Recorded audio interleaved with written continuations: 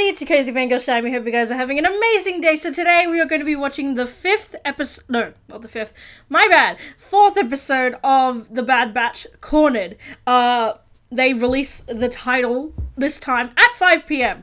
I think for the last few episodes they've just done episode da-da-da instead of giving the title name. But, yeah, thankfully they did. Last time, what happened last time? It's been a week since the last episode. Well, what a week, that's what I mean. Of course it's been a week. But what happened? Oh yes, we had all that stuff with the Bad Batch obviously trying to get those parts for the ship again. They're on their way somewhere. I can't remember what their next destination was, but they did make a room for Omega, which was really sweet. And then we did get to see sort of the rising of the Empire and everything that's happening at the moment with the troops, especially with Crosshair. Very good stuff, and it's interesting because it's going into a dark period of time which we've never seen before. Like, it's always been, I think it's been talked, people can obviously correct me on this, but in there's comic books and graphic novels and stuff, people have said there's a little bits of stuff in that, but not much. So now I think everybody's being able to watch this show and everyone's able to see it together, which is really cool. So we're all taking this in at the same time. But anyway, let's jump straight into this. I'm really excited for this new episode. It obviously seems like this is the one with the, I don't know what the vehicle's called, but in the teaser, not for this episode, but in the sizzle teaser that we got last year, because I haven't watched any of the teasers and I haven't watched any of the trailers, except for the sizzle that we got last year at the Disney sort of like release day stuff, press conference. We did see Hunter on like a, what's it called? It's a vehicle. It looks like a motorbike, but it's like a floating thing. I can't remember what it's called, but you know what I mean. So I think this is the episode that is going to happen because it's got a photo of him sort of like past all these moving lights. But I'm excited because I don't know if we'll see her yet, but I really hope we see Fennec real soon because like she's like one of my favorite characters from The Mandalorian, and to find out that she's come back in this, it's so good, and I'm so excited. But anyway, let's jump straight into this. But before that, please remember to like, subscribe, and comment if you enjoyed this video, but also keep up to date with all my other reactions to more movies, TV shows, and video games. So without further ado, let's jump straight into it. You can do that. Of course I can do it. But I need to land in order to perform those modifications. By my calculations, the closest planet is Pantora. Pantora! Nice, so we're going there. We're getting the hang of this civilian thing. Oh no, I knew it! Never trust those fools. What sort of ship is that? The channel says you're looking for a certain modified... There she is! Ming-Na win! Transmit the coordinates and make sure they don't leave. Oh no! Oh, there she is! Heck yes! like this. Echo looks sick. I love that like suit on him. Damn, the animation has gotten so much better. Looks so good. Oh. Damn, Jesus. This is what I mean. This is last time. I was briefly talking about this because I forgot to talk about it in episode 1. But it's sort of like the cleansing of all the clones and just like their personalities. I spoke about this a little bit last episode or the episode before that. But yeah, everything's pristine now. Like, again, like, I've gone back and watched the Clone Wars, I finished it now. And just, it's all that personality, all that sort of, like, each other's, like, yeah, characteristics and just, like, their own quirks are all gone. Like, they're all technically the same person, all with the same hive mind and just that perfection, you know, like, clean suits. There's nothing to indicate anything different about them. All just pure, yeah, again, white suits, and just, all just perfectly standing straight to attention at all times. There's no sort of, like, relaxing, and then when someone in command comes, they straight away, like, go into attention. It's so sad, just because, like, we've had so many years with the clones where they're all, like, you know, they all have personalities, they're their own person, and, yeah, it's sad now to see, like, you know, that the Bad Batch and, very few others are the only ones left of the original clones before this sort of cleansing that the Empire is sort of rising up with for the clones and just everything else it's doing. It's really sad, and just, oh, again, I hope we do see Rex and people like Wolf and stuff, because they also get their chips sort of removed and stuff, so I hope we get to see that, hopefully soon. If not, I hope in the next season of The Bad Batch, whenever that comes out, because I know that there's going to be another season. But anyway. Sorry.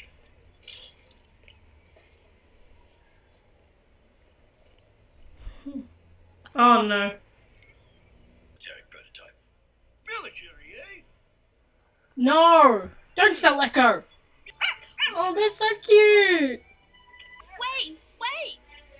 Oh no. Oh no, Fennec! Are you alright? Oh. Oh! She looks so cool! I know. If you're alone, you should come with us. Oh no, Omega, you're too nice! No! Oh! Oh my god! Oh! Citizen! Halt! Oh no! Go, Omega! Oh, so good. Rekka! Can we get out of here? Oh, look at that! My heart. Oh. Hello? Come in, say hi to the camera. Oh. Hi, Miley. It's actually been so long since Milo's on, so I thought I'd quickly bring him and say hi. Say hi, Miley! Oh my goodness.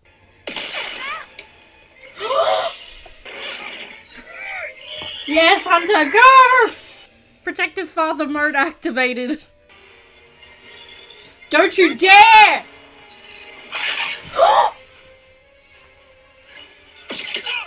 Oh my god, Jesus, she's unstoppable. Oh, Jesus. Oh.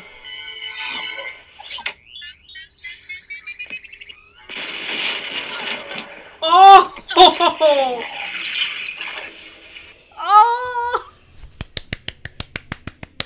Yes.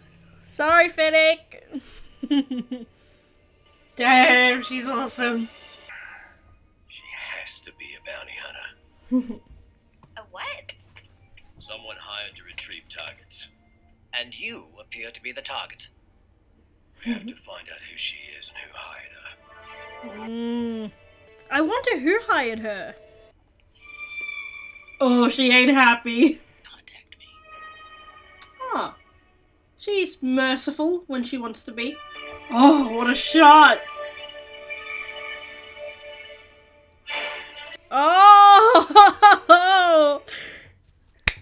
That was a great episode, honestly, because when I saw the amount of time that was in this episode, I was like, okay, this better not be, like, a really boring episode, and then, like, all the actions in the next one. Thank God. This was such a well-paced episode, especially because these aren't the same, well, I think they are, I'm not sure. They're not the same sort of time as the Clone Wars episodes. The Clone Wars episodes go for, like, quite a while, or the story arcs over a few episodes, but the action was so well-paced in this that it worked to be a one-episode sort of like on its own, because I think they learned their lesson from season 7. Season 7, they spent 3 episodes on a getaway, and it was so silly. Like, that was probably the silliest decision they could have done. They could have done so much more story with just putting it into either 1 episode or 2 episodes. It's just like, oh, those 3 episodes about the sisters was so unnecessary, because there wasn't even a lot of character development for those characters, because usually when you have those sort of long episodes,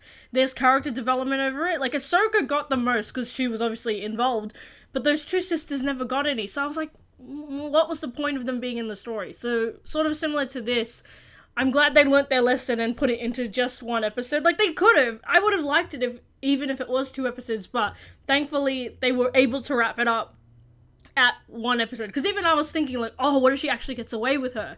And that'll be interesting, because the boys have to obviously go and chase after her, but they didn't, so that's good. It means that Fennec is more, like, gonna be more in the show more. So I'm excited for that because I love Ming-Na, and just when I saw the helmet, I was like, there she is. Oh my god. Like, I was just thinking, like, maybe she's in this episode. I'm not sure. I was hoping because I was like, oh, every time I go back and watch that sizzle, every time there's that just shot of her looking down the gun and looking at, like, whoever it is she's looking at, I'm like, dude, I need to see her on the screen. And she looks amazing. They did a really, really good job with her.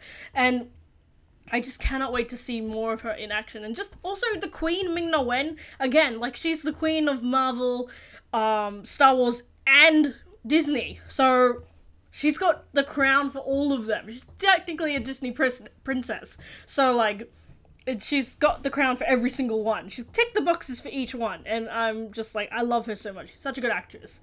And just anything with her in animation, I'm like, oh, God, she's just so good. But anyway, to the story. Oh my god, that moment, the one moment that stood out for me that was just so cute was Rekka, like, protecting, Omega. Like I said last week, I think we're gonna see sort of like that character development for each of the guys getting closer to Omega. Like, we already have that, sort of like foundation for Hunter and Omega. Like, that's sort of like the main thing, but I think they're also trying to create a relationship with her with the other guys, which is really, really good because we saw, and this is the sad thing, we saw like a split second of that with Crosshair, because even Crosshair, like, you know, he didn't care about the kid. But then when she said, I know this isn't you, like, this isn't you thinking this or like wanting to be like this, he softened so quickly because he's such a really like cold, keeps the emotions under the surface sort of guy. And then just for a split moment, you can see him like, oh, she understands. And just those moments are just mwah, perfection. And that's why I was like, oh, this is so sad, because I don't think we'll, unless they get the chip out, which I hope they do eventually, or they have to fight him and or something, that's going to be really sad. But like, if anything like that is ever like going to happen with Crosshair again, that'll be cute.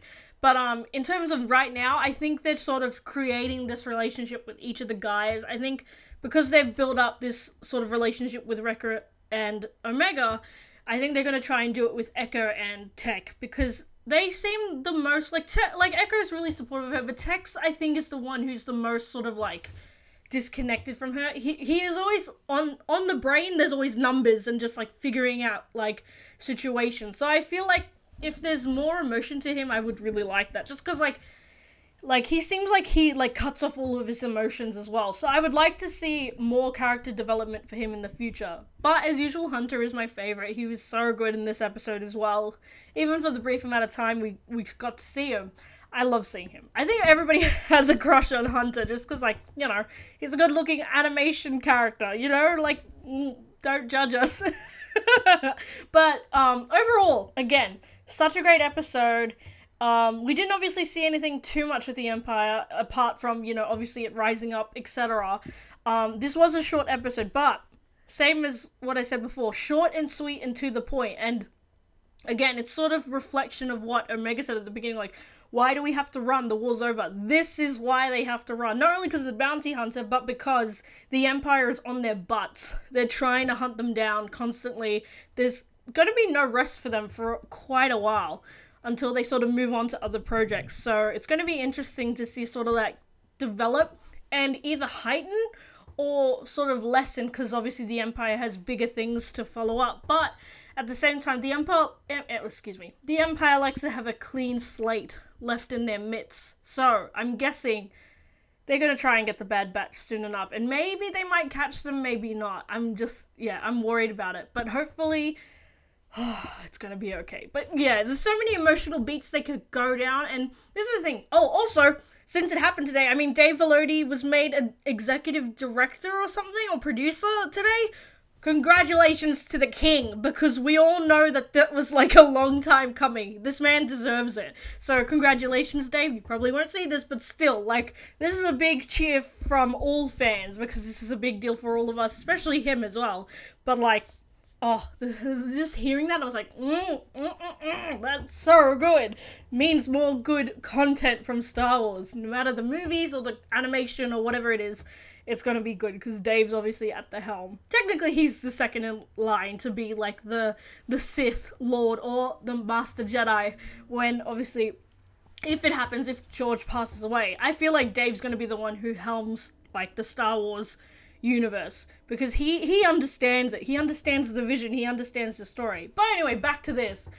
Like, this episode is good. And again, what I was going to say about Dave was that he's not afraid to take risks, and he's not afraid to go down really dark emotional stories. So that's the thing. I just hope they do more of that stuff, because they did it a bit in season 7, but I want more. And especially because this is post Order 66. Like, this is the darkest period afterwards, so I would love to just see all of it. And like, this episode was sort of a little bit of an example of how dark it can get in terms of bounty hunting, and even last episode as well, with all the stuff with the troopers and Crosshair. So I really want to get and like delve deeper into that dark part of like the Empire and just more of that stuff. It's really interesting, and I hope that we get to see that.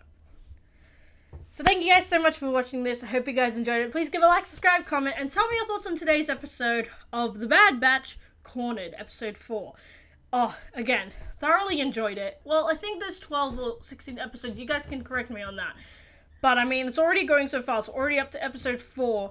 I'm trying to figure out the time of this, because I'm also going away for a little bit in June, I think it is. Because, like, away for a family holiday, and also because of my mum's birthday. But, like, at the same time, I'm just like, do I get to, like, will I miss episodes? I can't remember, because this show goes for quite a while. Obviously every week, but at the same time I need to see what happens. But yeah, either way, I'm gonna watch it. And even if I do miss episodes, I'll just watch them in bulk and then just release the episodes whenever. But, oh, dude, it's so good. And obviously the fact that we get a season 2, which means that we're gonna delve into a lot of stuff. It means that it's not just, like, very thin storylines, so I'm glad about it. And, again, I'm excited to see what they've delved into. And again, just quickly, like, darker themes, please, because we don't get to see that often, and, you know, a lot of the big high executives don't want that. And I mean, like, this, an example of that, which is completely different, but, like, Zack Snyder's Justice League is so much darker, and it's just brilliant because it's perfect DC material. It's so good. You can fight me on that, because it's just the best movie I've watched, best superhero movie I've watched in a long time. I know I was supposed to release a video about it, and I did it with a friend, but it got corrupted. That's a story for another time. But I'm probably just gonna sit down and just talk about it, just because it's so good. I might do a live stream on YouTube, but we'll see. That's for another time again. But yeah, going back to this, like, I hope they delve into all that dark stuff and just, like, they take risks, because that's what makes good storytelling. But anyway, thank you guys so much for watching this, and I'll see you guys in the next video. JJ Vango out.